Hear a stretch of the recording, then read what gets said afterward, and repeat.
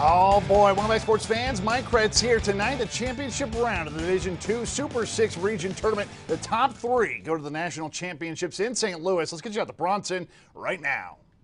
Yeah, real quick, wanted to give Coach Pfeiffer a shout out, earning the NWCA Super Region 6 Coach of the Year award before the wrestling started.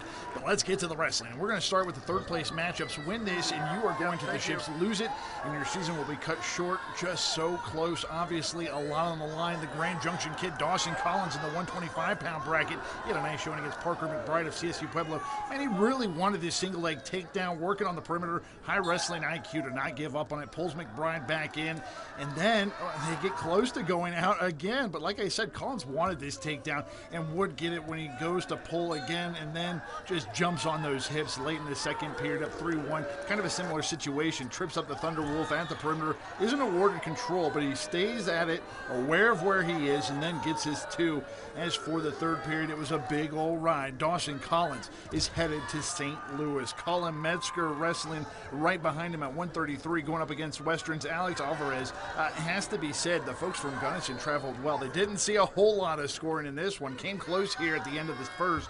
The officials would say no control there. Nothing all going into the second, where Alvarez chose his bottom. Metzger with a lanky ride out picked up 2 minutes of ride time. Still 0-0 in the third, where Metzger chose bottom and promptly rolled out of the ride and into control, up 1-0. A score line that would stick. Metzger takes home third and a trip to the national championships. At 174, the other Grand Junction native and Seth Latham going at it against Cole Hernandez of Western. You can see what kind of match this was going to be early, a little coming together of the minds, and now Latham's made up his mind. He wants to shoot, has to dig deep here, but finally comes out the side, dumps those hips, and gets to work from top. We've seen him do this at Bronson in dual competition too, just pulling on that head to earn some near fall points, up 6-0 after one. Hernandez would get a few shots in, but as you're seeing, for the most part, Latham was in control, grabbing the 14-4 win, 184. Let's talk Nolan Crone, the last Maverick in third place matchup against the familiar foe in Colorado Mines, Anderson Salisbury. A nothing all matchup in the second. Crone working top, gets too high and gets caught. A heck of a job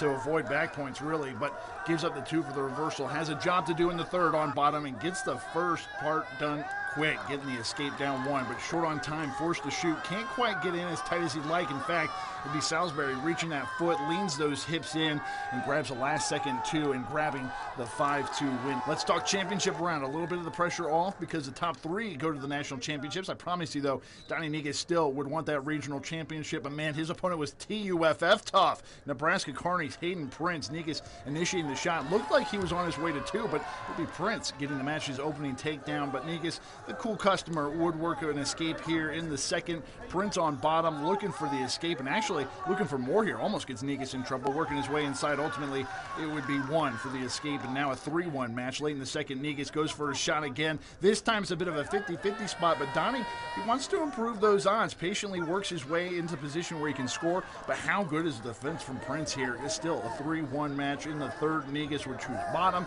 and work his way out, makes it a 1-point match, and then the swerve. Prince opts to go offensive, using the low single. Ultimately would get the two and get the 5-2 win. Negus takes home second. Last but certainly not least, at 157 pounds, Ryan Wheeler. What a 22 campaign he had, coming back from injury, and tonight making it to the championship match in a tournament he didn't win a match in last year. This match, it started with the bang, catching his Adams State opponent Josiah Ryder, puts him to his back, wouldn't get the pin, but picked up 2 near fall points to make it 4-0. Later in the first, something clearly wrong for Ryder. He would ultimately try and go again, but ultimately he had to stop, meaning Ryan Wheeler is your 22, 157-pound Super Region 6 champion. I'm excited. Going to national tournament, college national tournament. It's something I've thought about since I've wrestled since I was 3 or 4 years old. I mean, Little League, that's always been the goal. It's college wrestling, college nationals. So finally getting to go and compete, I'm just excited. In all, 5 Mavericks qualified for the national championships. Good luck to them all, and thank you to every Maverick for one heck of a wrestling season.